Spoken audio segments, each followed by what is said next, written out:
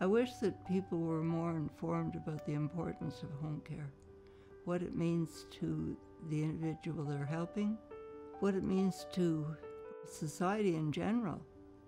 Because if they didn't have PSWs doing the work, who would do it? There's a lot of things that these girls do to enhance our life. They're able to manage with our help. And Lois is able to instruct us quite well as to what she would like and what she wants. So that's very helpful to us so that we can provide proper care.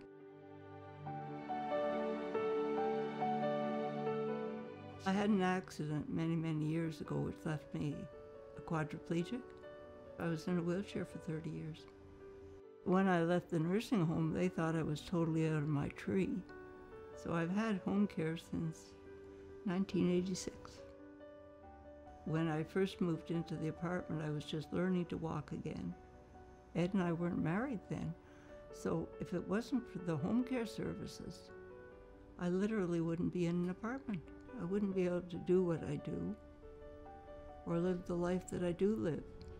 And that's why, to me anyway, it is so blessed and important. Because God help us, nobody wants to go to a long-term care if they can avoid it. No one.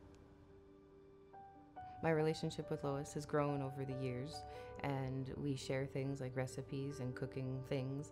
Seems to brighten her up a little bit because they sit there and they chat a lot, you know. I don't know what I would have done, because she doesn't only just help me pull up my stockings, she sometimes brings me my humor too. You can tell that home care is improving their life as soon as you walk in the door, because they're at home and they're relaxed and they're doing their own thing. I'll come in and Lois might be having a cup of tea or coffee and some toast. In the morning we get up early and we wait for the girls. We look at the, oh, we'll be here in 10 minutes, you know. We'll be here in 5 minutes, you know. If it weren't for Heather coming in, he would have to put my stockings on every morning. He would have to help me take a shower. He'd have to help me get dressed to a degree.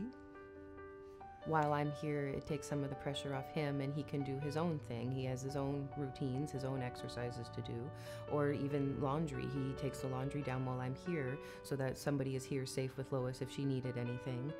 So it takes a little load off of me and gives me a chance to do some of the housework around here. I'm fortunate. Ed and I got married a few years ago. He's here now all the time. He does a lot of things that I can't do. But I still depend on that personal support worker. And so does he.